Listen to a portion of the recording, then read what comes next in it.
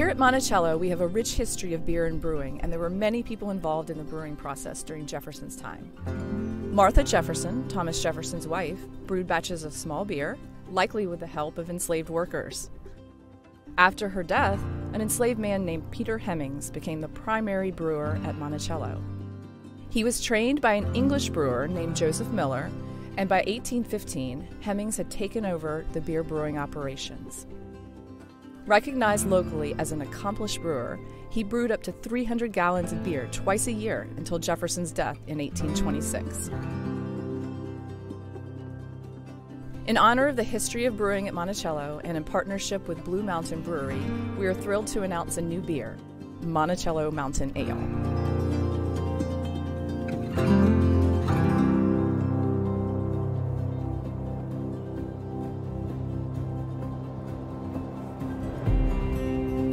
We were looking to develop a beer for Monticello. We looked long and hard for a local brewery, and we wanted someone who had similar goals and values. And when I met Taylor Smack, I knew Blue Mountain was the perfect fit. His history as being a pioneer of craft beer making in Virginia. Like Monticello, Blue Mountain values sustainability, investing in local community, and creating a high-quality product.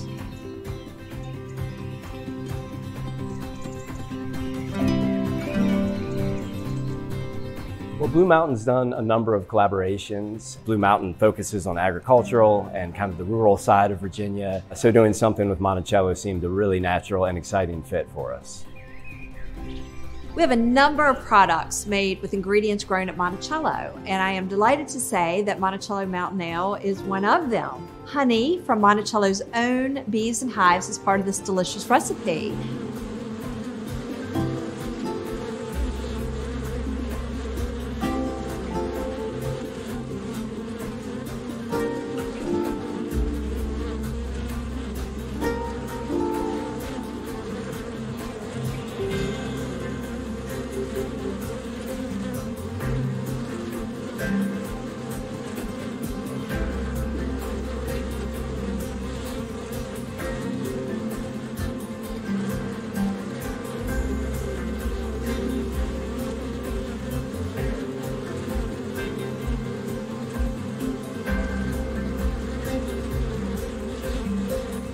Honey struck me as particularly interesting news because it's got a long history in beer and alcoholic beverages. It's 100% fermentable. It can offer some local flavor. You know, it's got a terroir. It's got a little bit of a flavor from the land, and it's completely authentic.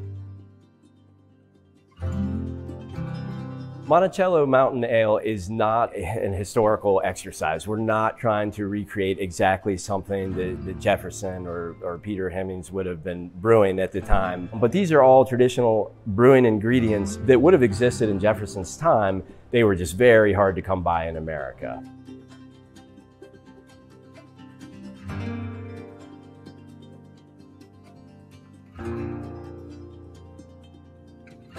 Our Monticello Mountain Ale starts in the morning with preparing our barley malt. They are crushed up, milled up.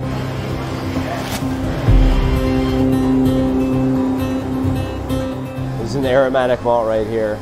Slightly different inside, almost like a little orangey. They all look different. First thing is you just come down. You will turn this on. And so that is now milling what is the rest of the copper down into the grist case.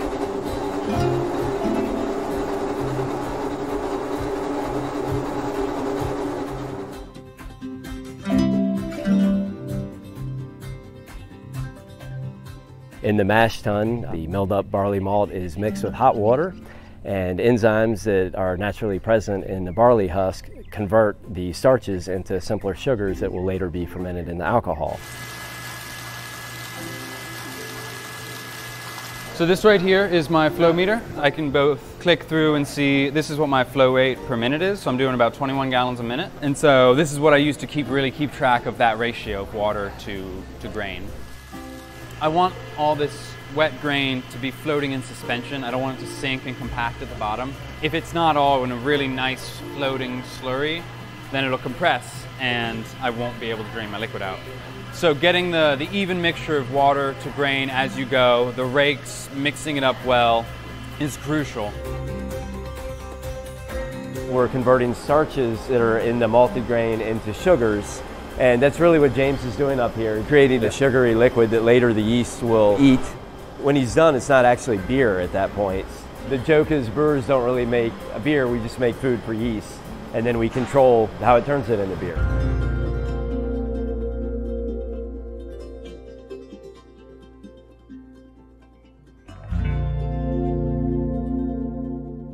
So this is called brew tan B that helps the proteins to bond together. It ends up having a clearer beer in the end process. This is a calcium chloride and calcium sulfate. They're both water treatments for the mash water.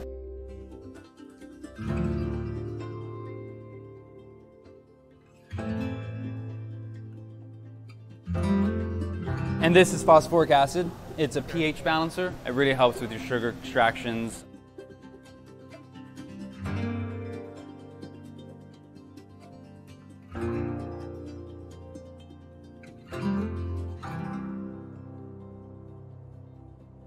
The sweet juice that we've created in there, it's actually called wort, W-O-R-T. This is just milled up barley that's been mixed with hot water, is drawn through the tight screen, leaving all the grain behind, moved over to our brew kettles, and at this point we begin a 90-minute boil where we add our hops.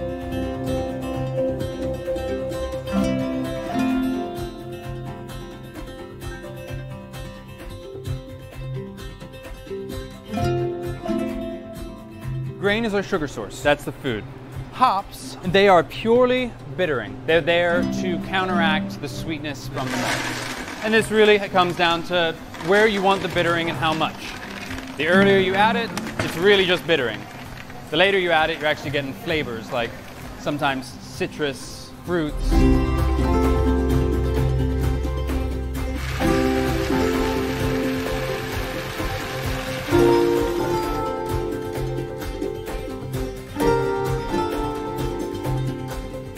At the very end of the boil, we're using honey from hives at Monticello.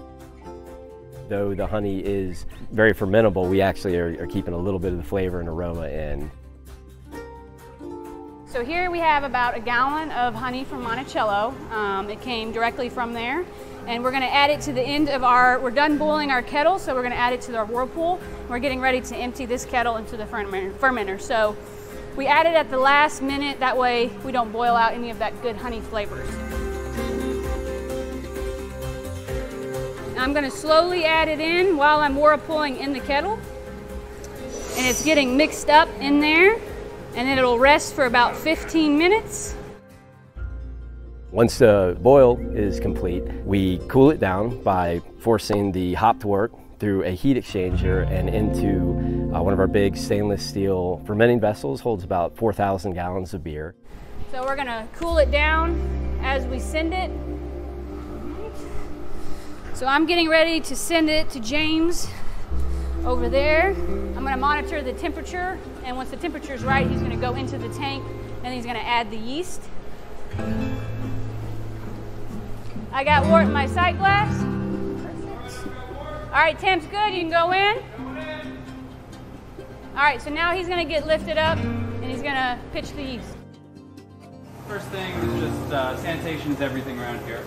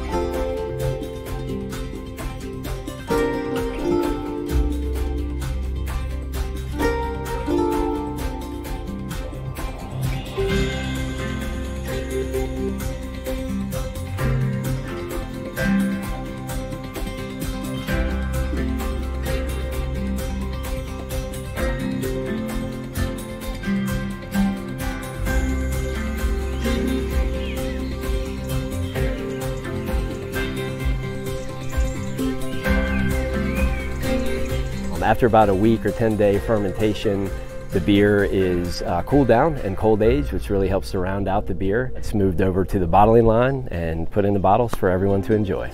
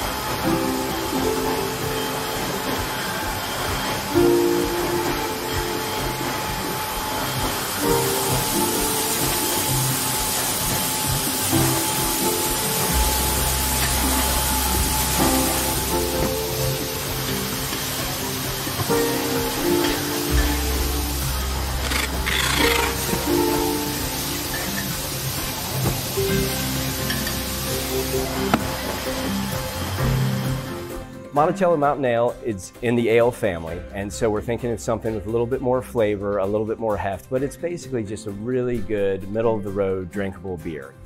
Visitors to Monticello can try our beer at Monticello, and they can even pick up a 6-pack to take home. We're also going to be featuring Monticello Mountain Ale at our 3 breweries. We have not just Blue Mountain Brewery, but also Blue Mountain Barrel House and South Street Brewery in Charlottesville.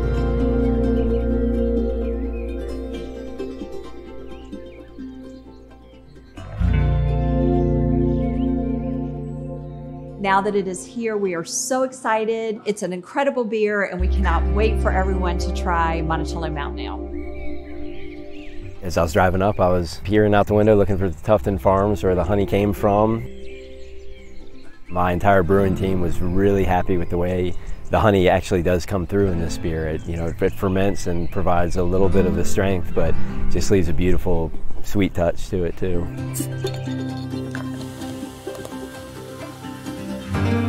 Even though we don't have records of Peter Hemings using honey in Monticello beer, by 1814, grain grown on the plantation was used for malt in the brewing process.